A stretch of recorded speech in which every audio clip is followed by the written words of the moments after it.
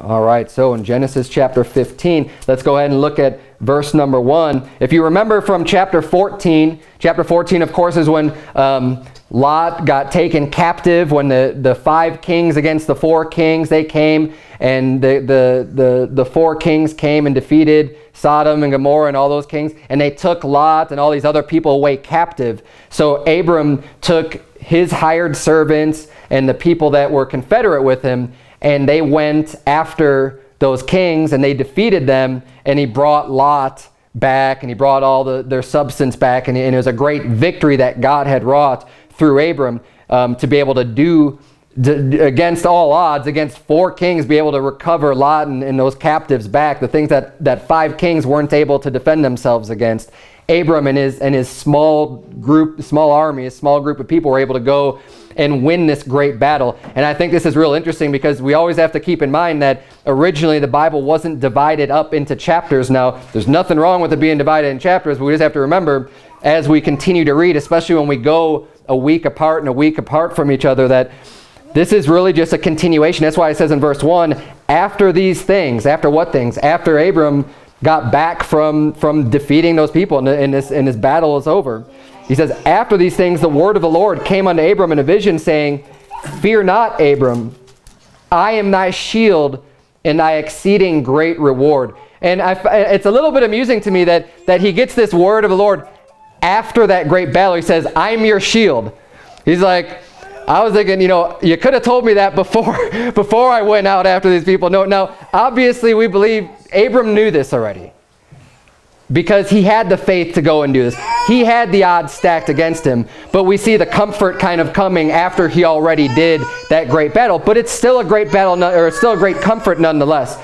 Now, knowing that God's our shield, we see this in the Bible, all throughout the Bible. God is the one who fights our battles for us. God's the one who wins the great victories in our lives, whether they be physical or spiritual. The Bible says in Proverbs 30 verse 5, every word of God is pure. He is a shield unto them that put their trust in him. So if you put your faith in Christ, if you put your faith in God, he's going to be your shield. He will be your defense. He is that rock that you can trust in no matter what you're going through, no matter what your trials are, no matter what your struggles are. God will be your shield and your protection. Psalm 144 verse 1 says, blessed be the Lord my strength, which teacheth my hands to war and my fingers to fight. My goodness and my fortress, my high tower and my deliverer, my shield, and he in whom I trust, who subdueth my people under me. And, all throughout the Bible, especially in the book of Psalms, we see these reassuring words that we can keep our faith in God, and he'll be our defense, he'll be our shield, he's our deliverer, and he's going to see us through all of our troubles. Now, let's keep reading here. Verse number 2 says, and Abram said, Lord God, what wilt thou give me, seeing I go childless? See, God said he's also his exceeding great reward. So Abram answers and says, okay, God, what are you going to give me, seeing I go childless, and the steward of my house is this Eliezer of Damascus? So he's basically saying, I don't have any children, and this steward, this man that's my servant, is basically going to be my heir, because I don't have any child of my own to get the inheritance of mine. And he says in verse 3, and Abram said, behold, to me thou hast given no seed, and lo, one born in my house is mine heir. Abram's really looking to have a child. At this point, he's already very old. But God has already promised him that he was going to bless him. And look at verse number 4. The Bible says, and behold, the word of the Lord came unto him, saying, this shall not be thine heir, but he that shall come forth out of thine own bowels shall be thine heir. So God reassures him, and he promises him here. He says, look, you will have a son. You will have a child. And this person, this servant, is not going to be your heir, but you will have someone out of your own bowels. Verse number 5, and he brought him forth abroad and said, look now toward heaven and tell the stars. Now that word tell just means to count, right? When you go to a bank, you have a bank teller. They count the money that you've received. So he's basically saying, look, count the stars, if thou shalt be able to number them. And he said unto him, so shall thy seed be. So this is a pretty amazing blessing, a pretty amazing promise that God's giving Abram. He's saying, Abram's is looking to have a child. He's looking to have an heir. And God says, look up at heaven. Look at all the stars. Now, When you look up to heaven these days, if you're in a big city, you're not going to see that many stars. So God's not promising to Abram he's going to have like 5 children. If you live in the big cities in Phoenix or in LA or these other places, you could count on one hand how many stars you could see. But when you go out to the country, you go out like we're in Prescott Valley, you look at the stars tonight, as long as there's no clouds out there, you will see a whole sky full of stars. And he says, look, if you could even count those, that's how your seed's going to be. A tremendous blessing from God. And of course, God keeps his word, and he did with Abram. But let's keep reading here. So that's the promise he makes unto Abram. And look at verse number 6, and this is where I'm going to be kind of focusing the vast majority of the sermon on tonight.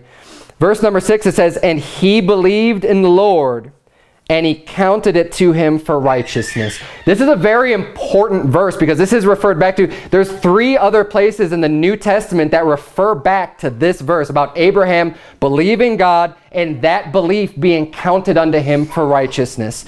Those 3 places are in Romans chapter 4, Galatians chapter 3, and in James chapter 2. And we're going to cover quite a bit of ground tonight because James chapter 2 is a section of scripture that a lot of Christians might have a hard time with as a troublesome passage maybe. It's a passage that the Mormons and just a lot of other naysayers, a lot of people who don't believe in salvation by grace through faith will turn to, and they'll try to use that as a proof text that no, you have to do works. If you don't do the works, you're not saved. So we're going to go through these because here's the thing, and this is always important to understand. When you are reading, especially in the New Testament, when you're reading the New Testament and it quotes the Old Testament, go back and read where you're going from. Look up those quotes. Look up what it's referring to help you understand what they're even talking about.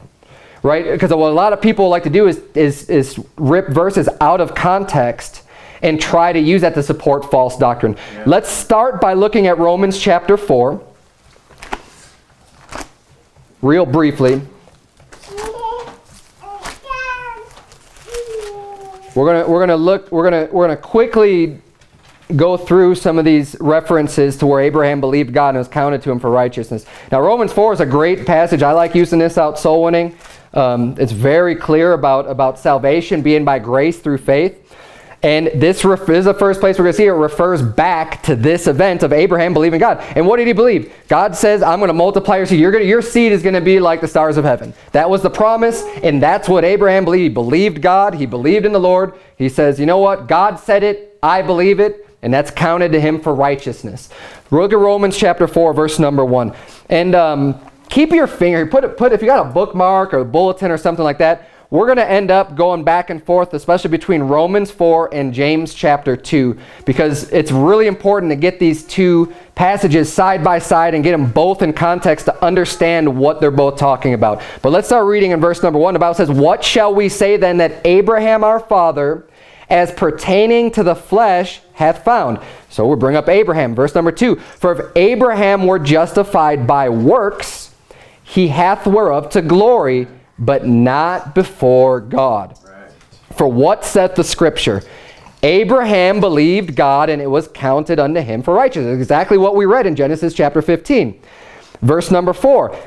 He explains this a little bit further. "Now to him that worketh is the reward not reckoned of grace, but of debt." So he's saying, look, when you do works, when you're out at work, the reward that you receive, what you receive as a result of that works, that's not grace. That's debt, because debt is something that's owed to you. Yeah. So when I go to work and I work for my boss, I have a secular job, I put in 40 hours a week or whatever, I do my work for him, the paycheck that I receive, that's not grace. Grace is something that you receive that's just undeserved. Grace is receiving just a gift. It's a present. So my boss doesn't say, "Hey Dave, you did a great job working. I just want to give you this gift." That's not a gift. I earned it. He owes me my paycheck after I put my hours in and I work for him and I produce for him. Hey, he owes that. That's of debt that he gives that to me. And this is what he's just trying to explain real simply, that look, if you're doing works, that reward it's not reckoned of grace, but of debt, because it's owed to you. But look at verse number 5. "But to him that worketh not," so someone does no good works, they're not doing any works, but believeth on him that justifieth the ungodly, his faith is counted for righteousness. And this is one of the reasons I love going to this chapter, because it flat out says, look, you have a person who's doing no works. But he that worketh not. That means they're not doing works. But he believes. He put his faith in Christ. He put his faith in God. But that believeth on him that justifieth the ungodly, his faith is counted for righteousness. God looks at that. He sees that faith and it says, you're righteous. Because you're believing. Look at verse number 6. He goes on. Even as David also describeth the blessedness of the man unto whom God imputeth righteousness without works, saying, blessed are they whose iniquities are forgiven and whose sins are covered. Blessed is the man to whom the Lord will not impute sin. Period. Not as long as you keep doing the works, or as long as you're obeying and abiding and doing all this other stuff. No. Your sins are covered.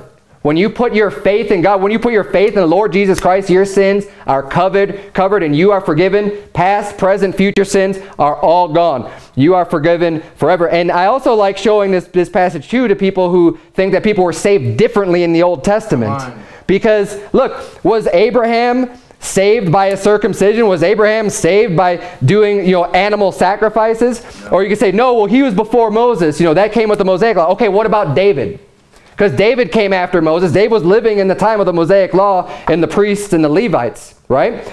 So people say, oh no, but they had to do these blood sacrifices and these animal sacrifices, and that's how they were saved. That's how they received the eternal salvation. No, it's not. Even as David also describeth the blessedness of the man unto whom God imputeth righteousness without works. Your sins are forgiven and covered through the blood of Jesus Christ. They knew that the Messiah was coming, and they put their faith in him. Verse number 9, cometh this blessedness then upon the circumcision only, or upon the uncircumcision also? For we say that faith was reckoned to Abraham for righteousness. How was it then reckoned? When he was in circumcision or in uncircumcision? Not in circumcision, but in uncircumcision. And he received the sign of circumcision, a seal of the righteousness of the faith which he had, yet being uncircumcised, that he might be the father of all them that believe, though they be not circumcised, that righteousness might be imputed unto them also. It's kind of a lot of words, but what he's saying there is just, look, circumcision doesn't save you. Keeping those commandments don't save you. Abraham received righteousness when he believed God. He wasn't even circumcised yet he was righteous. And he says, look, he's the father of all that believe, and that they also will be blessed with faithful Abraham. We're going to see that in Galatians chapter 3. But he says, verse number 13, for the promise that he should be the heir of the world was not to Abraham or to his seed through the law, but through the righteousness of faith. That promise, our salvation, the promise of our salvation comes not through the law, but through the righteousness of faith. He says, for if they which are of the law be heirs, faith is made void, and the promise made of none effect, because the law worketh wrath. For where no law is, there is no transgression.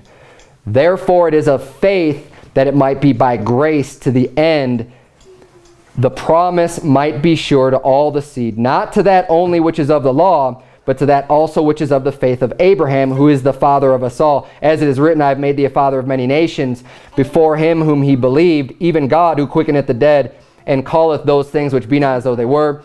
And on and on. Let's go ahead and turn to Galatians chapter 3, because this is the next place we're going to see this reference to Abraham being justified by his faith and not by his works. Now, you saw in Romans 4 there are a lot of very clear statements regarding our righteousness that's through faith. He spells out, that to him that worketh not. And David describes the blessedness of the man unto whom the Lord imputeth righteousness without works. And over again, we see that same theme coming up time and time again. It's not works. Our righteousness comes from our faith. Look at Galatians 3, another very great passage on faith alone. The entire book of Galatians, for that matter. Let's start reading in verse number 1. O foolish Galatians, who hath bewitched you that ye should not obey the truth, before whose eyes Jesus Christ hath been evidently set forth, crucified among you? This only would I learn of you. Received ye the Spirit by the works of the law, or by the hearing of faith? Are ye so foolish? Having begun in the Spirit, are ye now made perfect by the flesh? Have ye suffered so many things in vain, if it be yet in vain? He therefore that ministereth to you the Spirit, and worketh miracles among you, doeth he it by the works of the law, or by the hearing of faith? Look at this, verse 6. Even as Abraham believed God, and it was accounted to him for righteousness. Know ye therefore that they which are of faith, the same are the children of Abraham. Now, I can't help but just bring this up because Marching to Zion's coming out and it covers this completely. But this is saying specifically, you know those promises that were made unto Abraham and to his seed? It says very specifically in this chapter, it's not to seeds as of many, but as to one, and of Christ. And he says here, know ye therefore that they which are of faith, the same are the children of Abraham. If you have faith in the Lord Jesus Christ, you are a child of Abraham today. The way that God looks at it. Now, God doesn't look at it as saying, oh, well, if you're physically descended from Abraham, you're a child of Abraham and heir of his blessings. No, he makes it very clear here in Galatians 3 that they which are of faith are the children of Abraham. That's why Jesus Christ himself even said, look, I know that you're Abraham's seed, but you do not the deeds of Abraham. He says, you do the deeds of your father, the devil. He's saying, look, if you truly were a son of Abraham, you would do the works that Abraham did. He said, but you don't do these things. Jesus recognized the fact that, yes, physically they may have descended from Abraham. Physically, that's where they came from. But he's saying, look, you need to have faith because you're of your father, the devil. You are not truly, in God's eyes, a child of Abraham because you don't do the works of Abraham. You don't have the faith of Abraham. But we who do have the faith are the children of Abraham. Keep reading, verse number 8. And the scripture, foreseeing that God would justify the heathen through faith, preached before the gospel unto Abraham, saying, in these shall all nations be blessed. Again, how are people saved in the Old Testament? Well, Abraham was preached the gospel. See, I thought the gospel was just a New Testament. Nope. Abraham was preached the gospel. Saying, in thee all nations shall be blessed. So then they which be of faith are blessed with faithful Abraham. For as many as are of the works of the law are under the curse. For it is written, cursed is everyone that continueth not in all things which are written in the book of the law to do them. It explains, just like Romans 40, look, if the law is there to show us that we're sinners. And Romans explains the same thing. Look, the law is there as our schoolmaster. For us to realize we're not perfect. We don't measure up. We're not as good as we think we are. The law brings a curse. Because he's saying, you know, cursed is everyone that continueth not in all things which are written in the book of law to do them.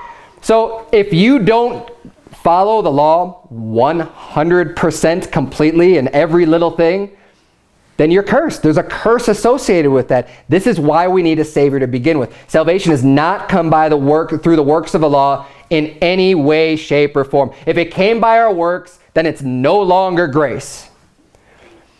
If it be grace, then it's no longer works. Otherwise, work is no longer works. And if it be grace, then it's no longer works. Otherwise, grace is no longer grace. And that is a tongue twister. That is the hardest thing to get out. And it, under pressure, but that's in Romans 9, I believe. Yep. But let's keep reading here. Look at verse number 11. But that no man is justified by the law in the sight of God, it is evident, for the just shall live by faith. And we could continue going on. Verse 16 says, now to Abraham and his seed were the promises made. He saith not unto seeds as of many, but as of one, and to thy seed, which is Christ. And this I say, that the covenant that was confirmed before of God in Christ, the law, which was 430 years after, cannot disannul, that it should make the promise of none effect. For if the inheritance be of the law, it is no more of promise, but God gave it to Abraham by promise. Wherefore then serveth the law? It was added because of transgressions, till the seed should come to whom the promise was made.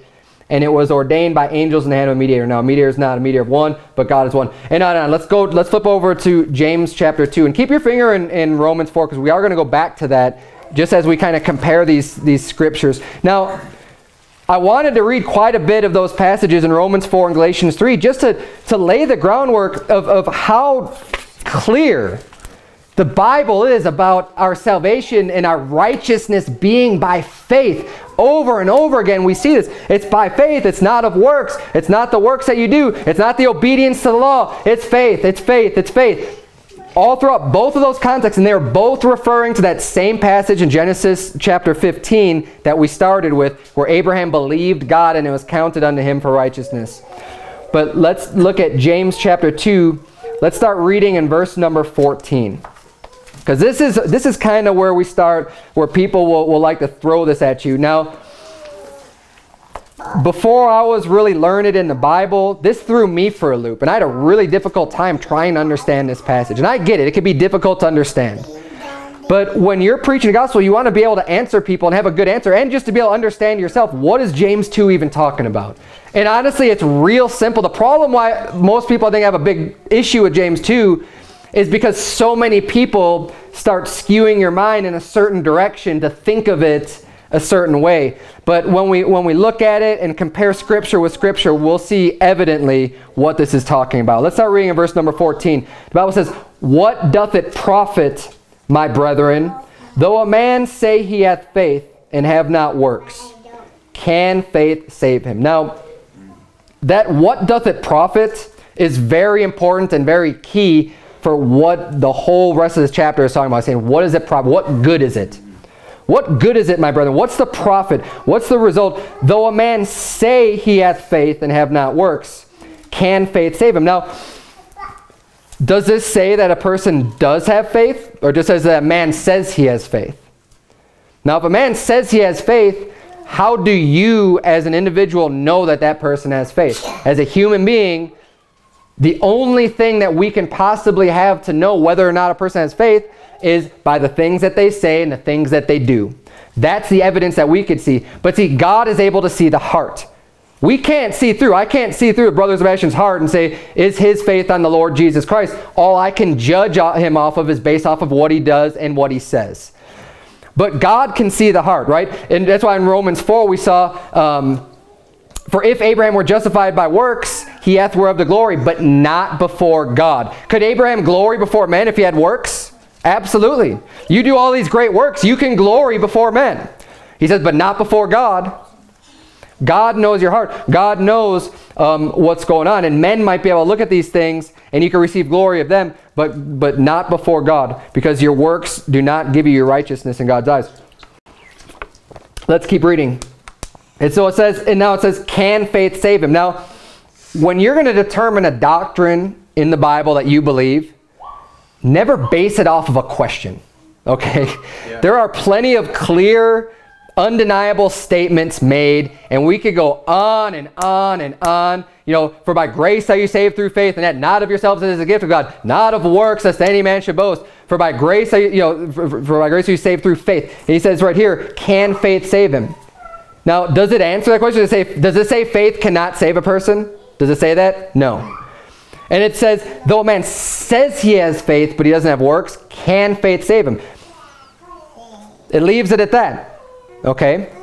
Now let's keep reading. Verse 15. If a brother or sister be naked and destitute of daily food, and one of you say unto them, depart in peace, be ye warmed and filled, notwithstanding ye give them not those things which are needful to the body, what doth it profit? So we saw verse 14, what doth it profit? And we see again in verse 16, what doth it profit? So if someone comes to you, they're naked, they need food, clothing, and you just say, yeah, you know, be in peace, be warm, be filled, and you don't do anything to help that person, that's of no profit to them at all. You're just saying empty words that are completely meaningless because you're not helping them at all.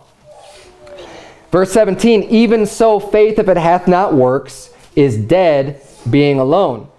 Yea, a man may say, thou hast faith and I have works. Show me thy faith without thy works, and I will show thee my faith by my works.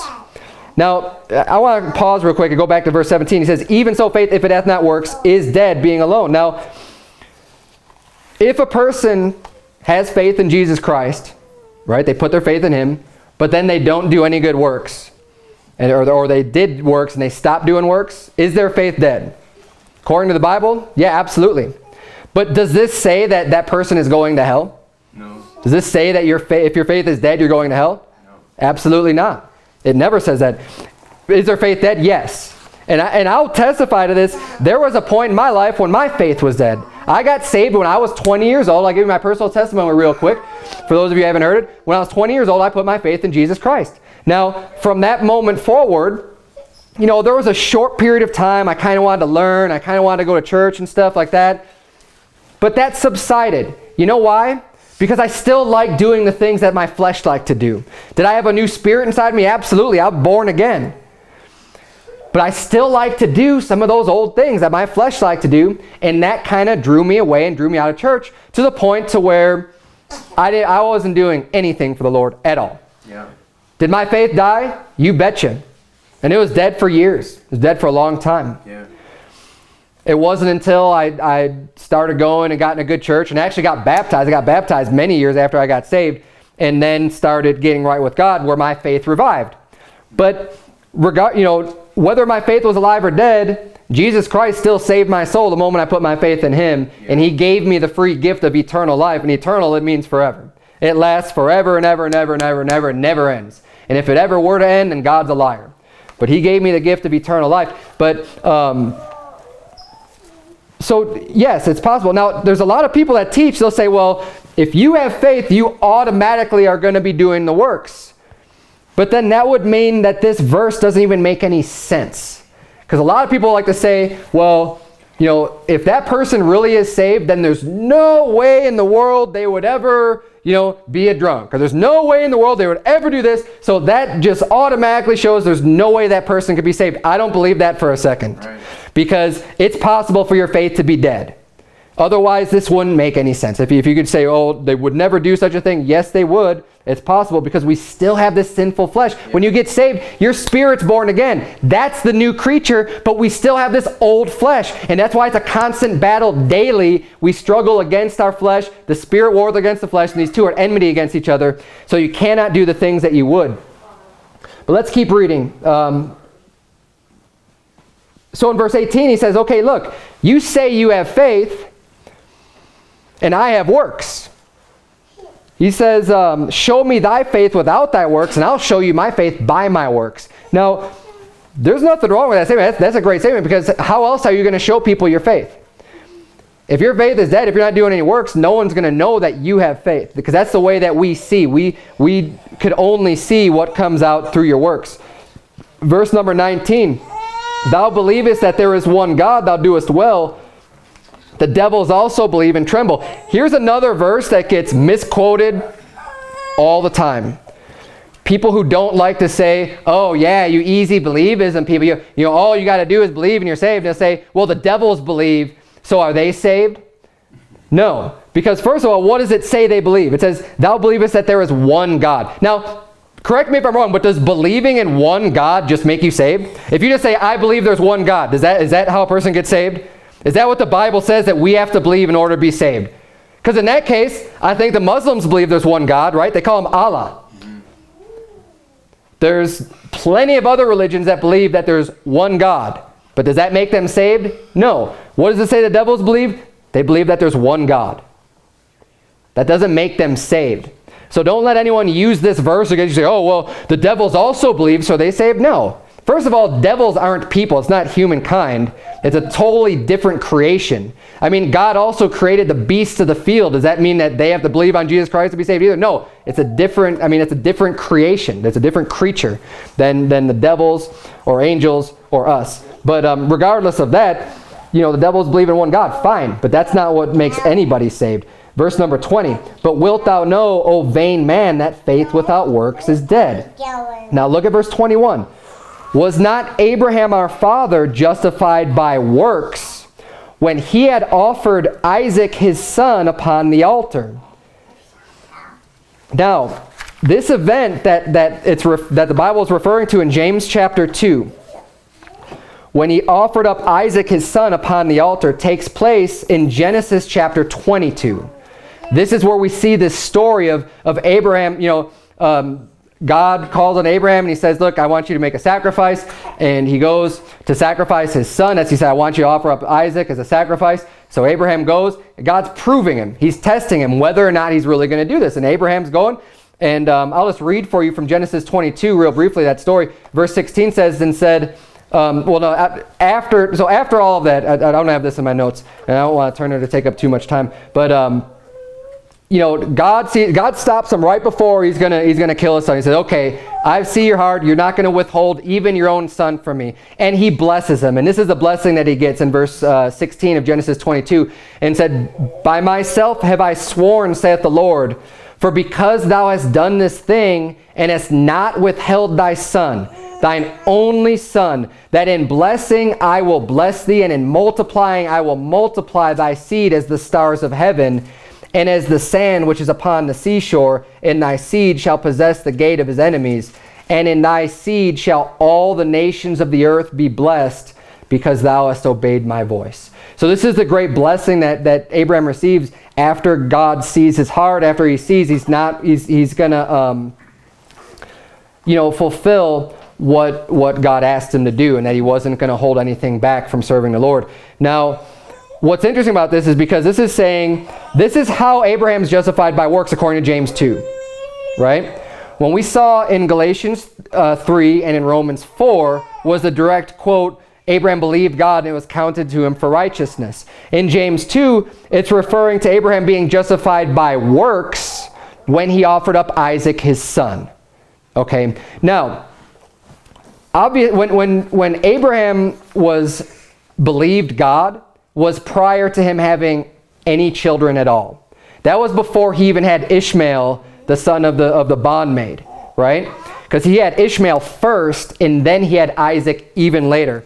So just to put this in perspective, Abraham was 86 years old when Ishmael was born. And he was 100 years old when Isaac was born. And right there, that's at least 14 years. And when Abraham believed God, it was before Ishmael was born. So we've got 14 years just until the birth of Isaac. And when Isaac was going to be offered, he at least had to be old enough to carry the wood. Now, I believe it was when Isaac was 30 years old. He was a picture of Jesus Christ. But let's just say, let's just be real conservative and just say, just for the sake of figuring out these numbers, even if Isaac was like 6 years old, just old enough to be able to carry this wood, because it says he laid the wood on him to bring to the offering. That's at least 20 years that had to have passed since Abraham believed God and it was counted unto him for righteousness before he was justified by works. That justification by works came 20 years after the initial promise. And he even had a lapse of faith in between, because he had Ishmael with Hagar, with the bondmaid. And he actually, obviously he must have questioned that promise, or questioned how God was going to be able to perform that in order for him to have that lapse of faith and commit that sin. But let's keep reading in James chapter 2, because we see here, that's at least 20 years that go by, at least, minimum. I'm sure, I believe it was a lot more than that, but 20 years go by between Abraham being justified by faith and then his works, being justified by his works. And what's important to also know about James 2, look at verse number 22. It says, seest thou how faith wrought with his works, and by works was faith made perfect, and the scripture was fulfilled, which saith, Abraham believed God, and it was imputed unto him for righteousness, and he was called the friend of God. Ye see then, verse 24, how that by works a man is justified, and not by faith only. Now, he's saying, you see, how is a person justified? Well, they're not justified in God's eyes as far as their eternal salvation is concerned. They're justified in the sense that they're proving their faith by doing the works. It's the outward manifestation of their faith. That's how they're justified. They're justified in man's eyes. And we see that in James 2, the main point of James 2, he's talking about being justified before man. Yeah. We see in Romans chapter 4 and Galatians chapter 3 being justified before God. That's why in Romans 4 it says, Abraham hath whereof the glory, but not before God. In God's eyes, God can see the heart. God can see through, and he knows the thoughts of your heart and of your mind. He knows whether or not you put faith in him, but man doesn't. In order for man to see your faith, he has to see works. He has to see some outward expression. But in James chapter 2, he says, look, now do you understand? Now do you see? He says, that scripture was fulfilled when Abraham offered up his son. Why was it fulfilled? Because God had promised that of his seed, he was going to multiply his seed, and he gave him Isaac. And he said, in Isaac shall thy seed be blessed. And Abraham knew that God was able even to bring him back from the dead. So you say, well, why would Abraham even go to offer up his son as a sacrifice? That's kind of crazy. Well, it's not crazy, because Abraham had faith in God that he knew that those promises were delivered unto him, and he probably he believed that God is able to raise him up from the dead. That's what Abraham believed. He knew that God would be able to do it. He wasn't worried about losing his son forever or anything like that. He knew that, and he knew the gospel. He was preached before the gospel. So he probably figured he was just enacting out what was going to happen in the future with Jesus Christ anyways, with Jesus Christ, because that's all symbolic, and we're going to get into that when we get to Genesis chapter 22. There's so much symbolism in that chapter regarding Isaac and Jesus Christ being that sacrifice made for our sins. And that's going to, I can't wait for that sermon. It's going to be a good one to look at all the symbolism. But we see that Isaac was the symbolic reference. So Abraham probably thought he's just going to enact this out, but and with the full resurrection and everything else, and him doing that was fulfilling that he believed God, and it was counted to him for righteousness. So when we get James 2, try not to let it trick you out. There's a lot of things that people like to say, like the devils believe, or can a person be saved by faith only without works? Well, yes, they can, in God's eyes. Now, is a person going to believe you if you have no works? And this is another thing. When I was real backslidden and when my faith was dead, there were opportunities that I had to try to share the gospel with people. And the reason why I didn't was because I knew I would just sound like a complete hypocrite. Right. And now I'm not saying that's right, but that's just the way I felt. I don't want people to, I want to have credibility when I speak. So when you're going out and doing everything contrary to the Bible, but then you tell someone, but yeah, I believe the Bible, no one's going to listen to you. Why would they? Why would they believe what you had to say? Now, should I have shared the gospel anyways? Yeah, I should have. Because that's what's right. I should have done it. But I also should have cleaned up my act, which I ended up eventually doing. But no one's going to believe you when you're saying one thing and doing another. You're just being a total hypocrite. In James 2, the whole point of James, he's trying to fire up these people and stir them up to do the works. Yeah. He's like, hey man, pure religion undefiled is this, that that you visit the fatherless and widows. And I'm misquoting that already too. James chapter 1, right? He says, pure religion undefiled before God and the Father is this, to visit the fatherless and widows in their affliction and to keep himself unspotted from the world. James is really pushing for the believers, for the brethren, to do these good works. He's saying, look, if someone comes to you and they're in need and you just tell them, oh yeah, be filled, and everything you say sounds great, but you're not actually doing anything, that doesn't profit anybody anything. The same way, you could come to church and you could say all the right words, say, oh yeah, hey brother, and you speak all spiritual and stuff, but you're not actually doing anything for the Lord. What profit is that? It profits nothing. It's vanity. If someone thinks, oh hey, this person's real spiritual, but you're doing nothing for the Lord, that's vanity. It's nothing. It's meaningless. That's why we need to be doing good things, because when you're doing the good works, your faith is alive, and you're going to have a much bigger impact on other people's lives. You're actually going to be doing something about it instead of just saying it. But let's flip back real quick then to Genesis chapter 15.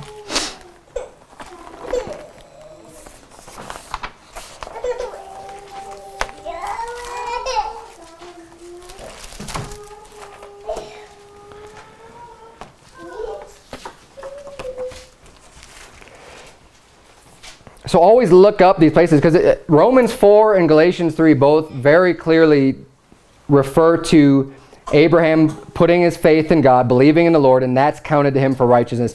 James 2 refers to the same story, but says that was completely fulfilled and made perfect when he carried out this act, when he did these works.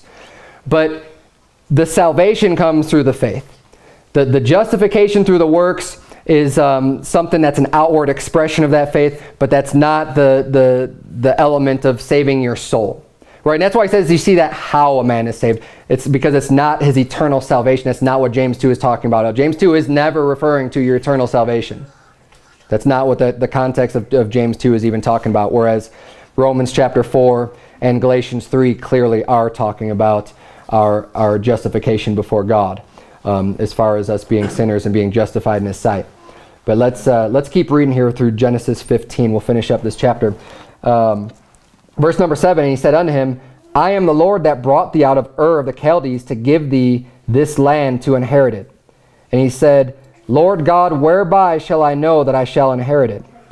And he said unto him, Take me an heifer of 3 years old, and a she-goat of 3 years old, and a ram of 3 years old, and a turtle dove, and a young pigeon. And he took unto him all these, and divided them in the midst, and laid each piece one against another. But the birds divided he not. And when the fowls came down upon the carcasses, Abram drove them away. And when the sun was going down, a deep sleep fell upon Abram, and lo, an horror of great darkness fell upon him.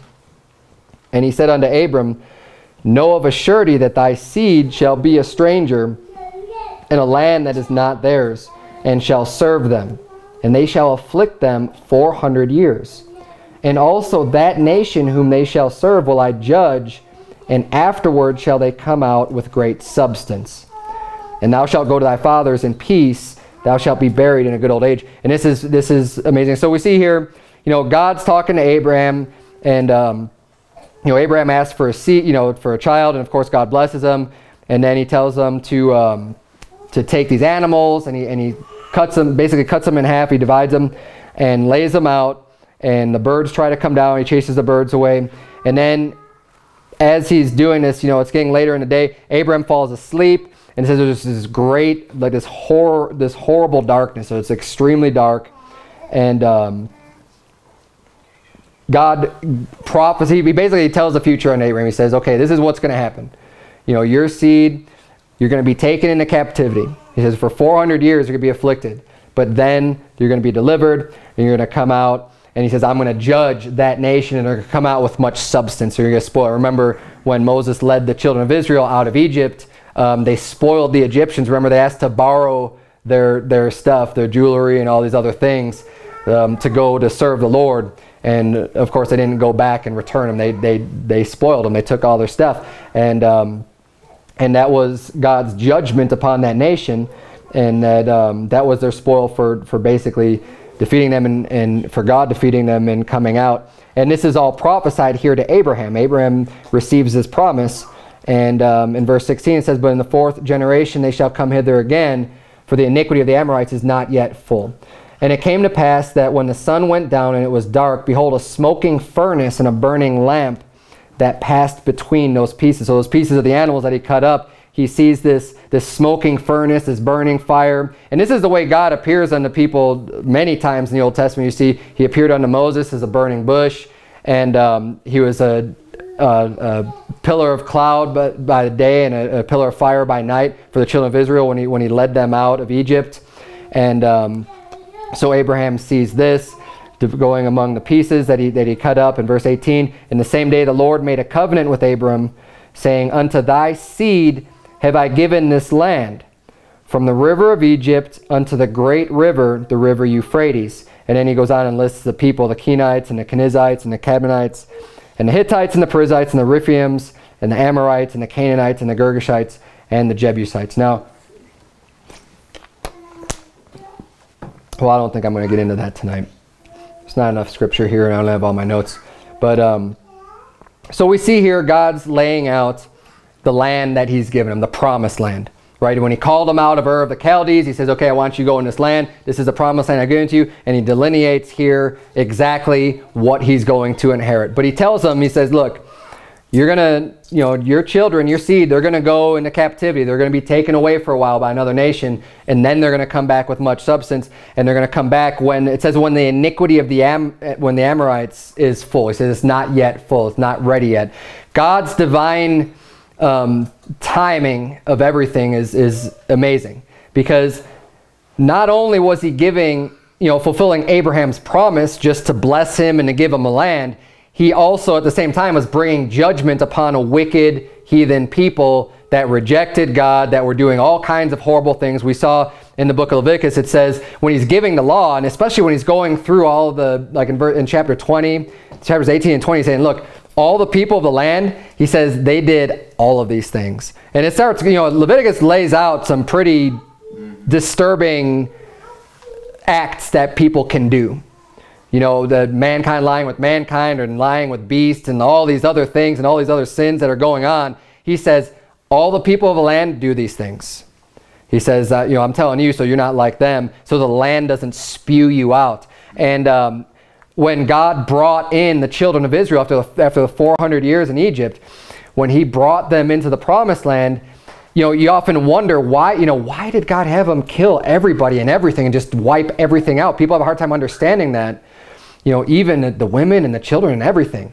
It's because it's God's judgment was being passed upon an extremely wicked society. God's judgment always comes down on wicked people and, wicked nations.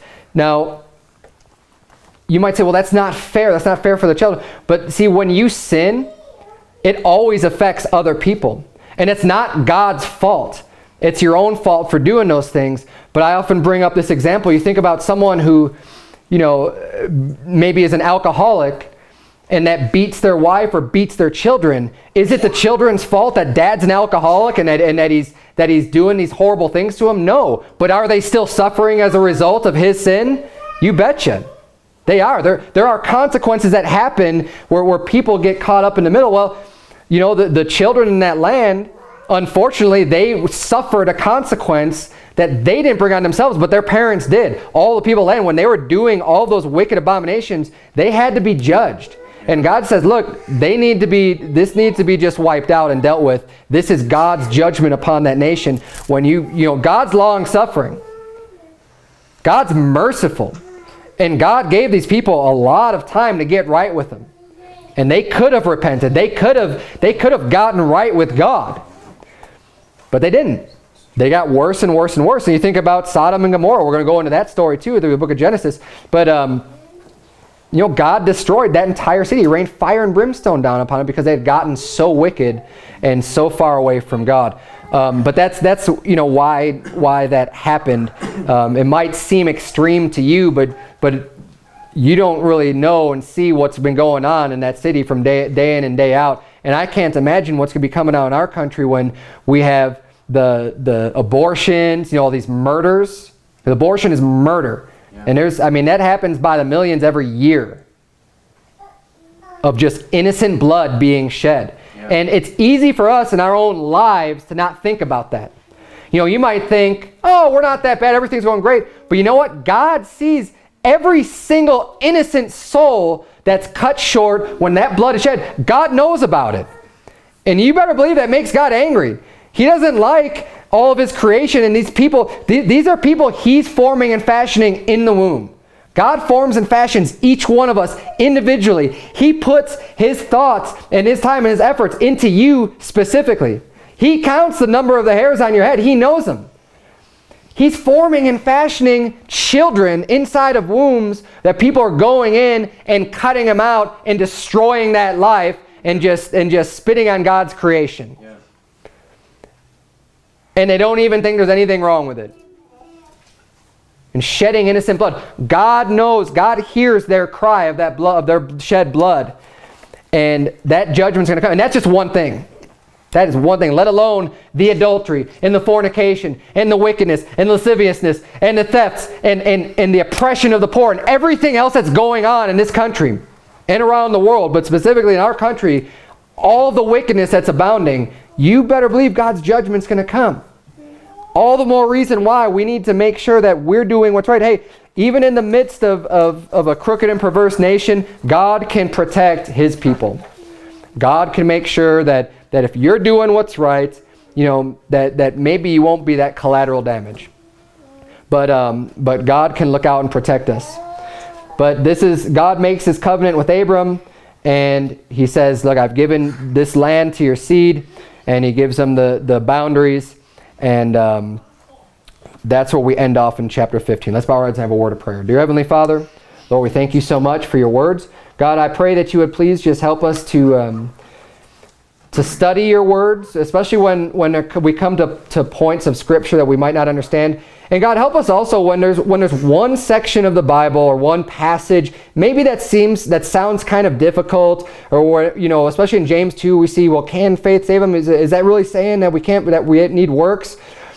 When we could read the Bible and have a mountain of evidence that says one thing, and then we have one verse that is kind of unclear, is it contradicting? Lord, help us to understand that we just may not understand that verse, but it's not, nothing in your word is contradictory. You don't contradict yourself. And if there's something that seems like a contradiction, maybe we just don't fully understand what it is. So help us to identify those things and not let it shake our faith, but that we would build our doctrine off of all the solid statements that you give us in the Bible, and that we can study to show ourselves approved, that when we see these statements and we see these references to the Old Testament, that we go and look them up and really try to analyze and figure out what everything's talking about, dear God. And we love you, and we thank you so much for your precious gift of eternal life to us. It's in Jesus' name we pray. Amen.